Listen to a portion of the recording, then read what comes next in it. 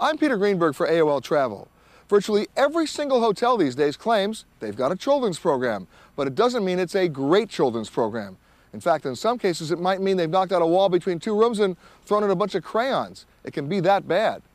Other hotels have gotten a little smarter. They figured it out.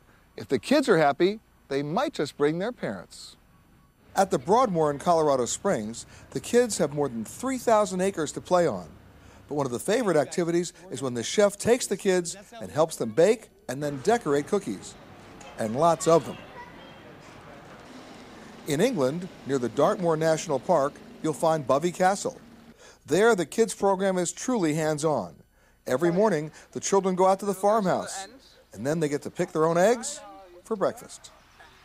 And at the Ritz-Carlton Grand Lakes near Orlando, Florida, it's all about the kids.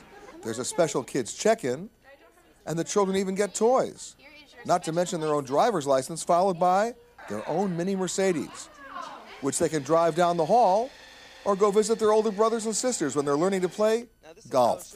Oh wait, there's more. After golf, let's not forget the children's pedicures.